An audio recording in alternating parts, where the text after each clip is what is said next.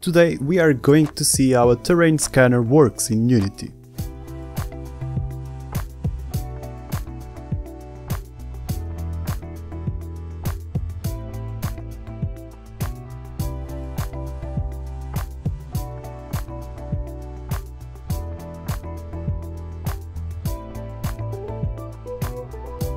In games like Death Stranding or No Man's Sky, you can see a similar effect where we press a button and it creates a wave that scans our surroundings. Sometimes it highlights certain objects and even paths. It's quite useful, and normally we would require a shader that reads the scene depth But what if there's another approach? We still need a shader, but a simpler one.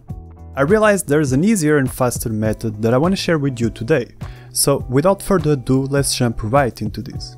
Just want to say these videos are possible thanks to my patrons, and if you consider supporting me, you will get access to this project and many other assets that you can use in your games. So here's what I have in my URP project: a simple scene with a plane and some mountains, and a camera with a script to fly around. The trick comes from these prefabs. I realized that if we spawn a sphere that keeps on growing for a certain amount of time and within a certain size, we could get the terrain scanner effect. But how? Well, it all comes down to the intersection shader, which I recently made an in-depth video about it. I left a link below. But I'm still going to show you the whole process, so let's create an empty game object, rename it to VFX_terrain scanner, reset the transform, and inside it create a particle system. We can call it sphere. This also works with VFX Graph, of course, by the way. This one is not going to loop, and it's not going to move. Start speed at 0.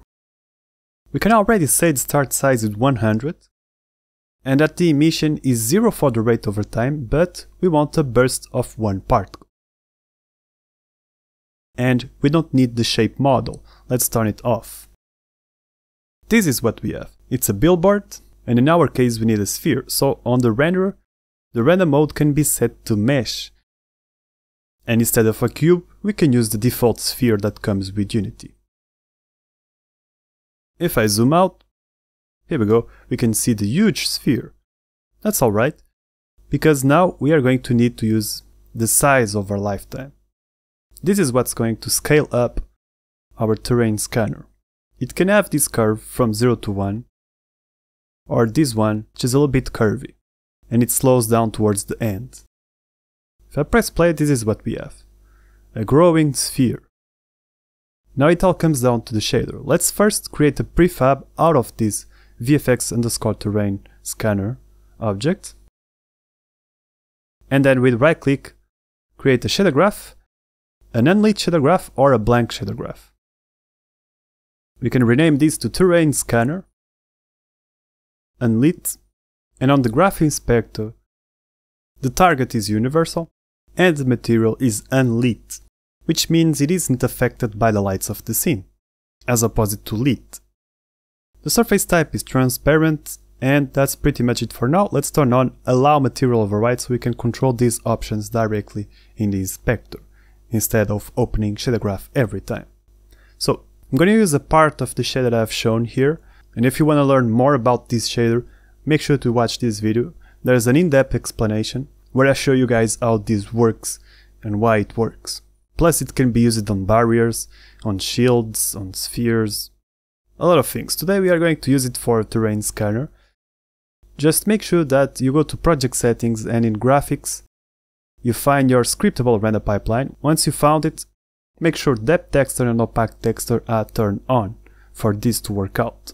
Because now in our shader we are going to use a node called the scene depth, which we can switch to high.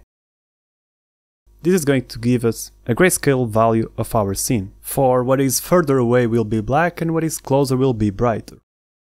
And from this we can subtract the screen position in raw mode. We can split and use only the alpha. We could connect directly to the subtract, but if to this we also subtract a value, we can control the thickness. Let's actually first create a color for the intersection color, and then a float for the intersection depth, with a default value of 0.5 and For the color, mode HDR, and let's select a white color with alpha at 100.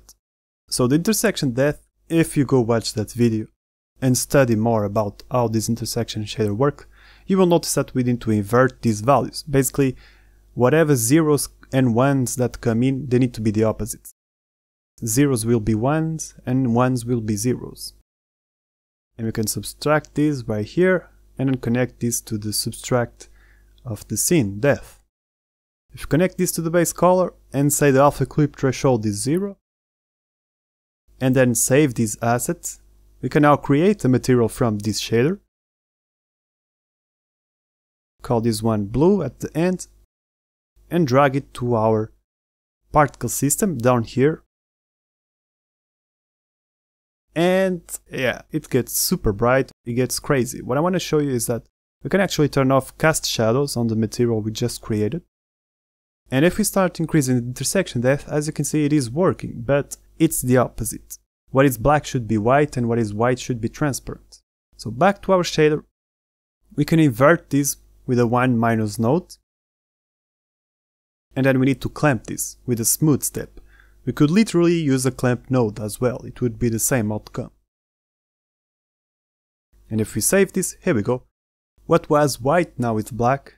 And whenever the sphere touches something, it will be white or a blue color. If we select one, it won't work, as you can see. Neither the transparency, because we don't want these black values here. So in our shader, we can actually multiply these now with intersection color, connect to the base color, and for the transparency, we can split this last node and use only the alpha channel. And if we save it, here we go. Looking nice, we have an intersection shader. We can increase the intensity of the color, and as you probably have noticed by now, we only see the front face of this sphere. In our material there is a specific value here, the render face, which is set to front. You can set it to both, and now we will see the outside and the inside faces of this sphere, which is ideal for this effect that we are creating. And if we press play now, as you can see, this grows, and every time it touches the scene it will create an intersection effect, and it looks like a terrain scanner. And in reality it is a terrain scanner, because with this sphere you can detect objects as well with collision. So it is a very simple method to create a terrain scanner, an effective terrain scanner. But we want this to fade out towards the end. And if we turn on color of a lifetime and say that the last key up here on the alpha is 0, it should, towards the end of the lifetime of this sphere, fade out. But it isn't, because in our shader we haven't allowed the particle system to communicate with the material. To do so, we can use a vertex color node, which will give us access to the color of each vertex.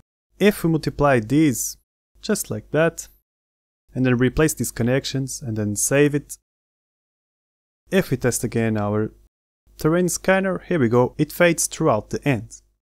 Very nice. So the terrain scanner effect is pretty much done. Let's see how we can use it in a game. A very simple example. First, let's apply the changes to the prefab. I'm going to disable the prefab, and on my main camera, as you can see, I have this simple camera controller which allows me to fly around, and then I have the terrain scanner, which is extremely simple. Basically, you have a public game object for terrain scanner prefab, and then we have two options to control the duration and the size of the terrain scanner. As soon as I press spacebar, I will call spawn terrain scanner function, where we will instantiate at the camera position the terrain scanner prefab. We will access the particle system that is on the first child of this object. This could be done in a number of ways, and if it is indeed a particle system, we will access its main module and change the start lifetime to be equal to duration and the start size to be equal to size. And then we will destroy this after the duration we set up there plus 1 second. If we save this and let the script compile, we can then say the duration is 3, for example, and the size 300. I found this to be good values, and then assign the prefab we just created. And once we press play, if I use the spacebar, as you can see, I'm indeed spawning a terrain scanner effect, which now you know how it works. And it's awesome. You can do so many things with this. The cool thing with this script is that you can change in real time the start lifetime and the start size. As you can see, it's now 3 and 300. If I say it's 2.5 seconds and the size is 250, it will change its motion and its duration. It looks a little bit different. You can play with these values. Another thing that will change the motion is if we enter on the prefab of the terrain scanner, the size of our lifetime, this curve right here, has an enormous influence on the aspect. If I change it to this, now it will look slower in the beginning and faster in the end. But I prefer how it was, so faster in the beginning and slower towards the end. It's up to you actually. But in essence, this is it. This is how you create a terrain scanner. It's basically with a sphere that has an intersection shader. Plus, it isn't super heavy on performance, it's actually not bad, and it isn't that hard to implement. If you eventually get access to this project by becoming my patron and by supporting me, you will notice how I made this and you can have a better look on how it's done. So I hope you have enjoyed this video. I hope this is a good basis for you to create a terrain scanner effect. I certainly enjoyed discovering this technique, and it is all possible thanks to my patrons. So to them I want to say thank you by supporting me last month, and as usual a quick shout out to the top tier patrons, which are Alex Peak, Alexander Brazy, Alvman, Ape on Fire, Aurora A, Aviat Tobali, Batchcard, Bonehead, Cat Love, Cyber Cradle, Daniel Schmidt, Deep Anchor, Yaku, Diana Simonian, Diego Marques, Duitron, Effect Yellow, El Sharif, Easy, Fang Striker, Frosty Forte, George Mickleborough, Giulio Benvenuti, Grub Lab, Guilherme Trindade, Jason Marrero, Jeff Rowe, José Salazar, Casey Miller, Lee Ann Holt, Zatuli, Lucas Rocha, Matt Mahone, Mehmet Jakush, Mike Bell, Minazuk, Nikolai Yalnazov, Oitsk, Vanurak Rapol, Phoenix, Pradip Sen, Radioactive Bullfrog, Randomizer Ross, Revenant Games, Ranks, R. Lee, Shikakaka, Travis McCallum, Verisuta, Vichaslav, Whiplash, Will Hughes, Will Puddle, Dong Maodong, Championling, and Amang. So thank you all very much for watching this. I hope you have enjoyed, and I hope to see you on the next video. Thanks. Bye.